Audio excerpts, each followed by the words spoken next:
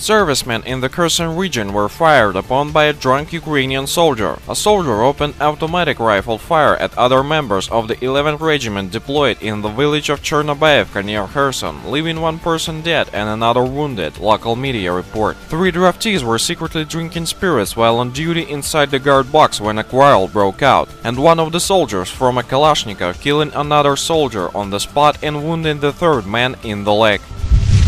The issue of Ukraine's possible accession to NATO requires a NATO-wide referendum, Ukrainian Prime Minister Arseniy Yatsenyuk said Monday after a meeting in the Belgian capital with the North Atlantic Alliance's Secretary-General, Jens Stoltenberg. In line with current Ukrainian legislation, we will have to hold a referendum on the proposed agenda of NATO membership, Yatsenyuk said. We remember earlier the Ukrainian government had stated that the decision to join NATO is already taken.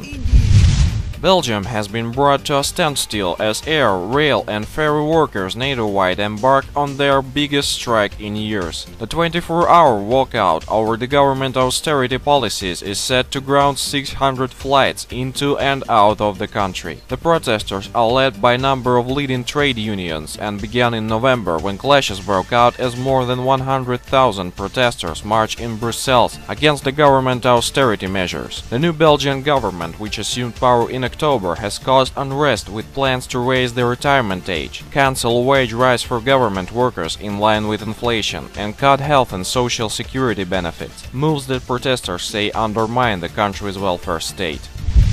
Hundreds of children, some as young as 5-year-old, are being trained for combat in a military camp in Raqqa, Syria, by Islamic State militias, UN humanitarian chief Valery Amos has told to the Security Council. According to Amos, some 350 children undergo training at the IS camp in Raqqa, and reports of children killed or publicly executed, crucified, beheaded and stoned to death, particularly by ISIL, have increased in recent months. Recently, Kurdish refugees from Kobani in northern Syria reported the capture of young girls by ISIL for sexual purposes, Amos added, speaking to the UN Security Council Monday.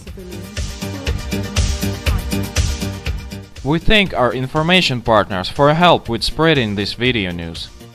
Subscribe to our channel to receive up-to-date information on the situation in Ukraine and current geopolitical events in Europe.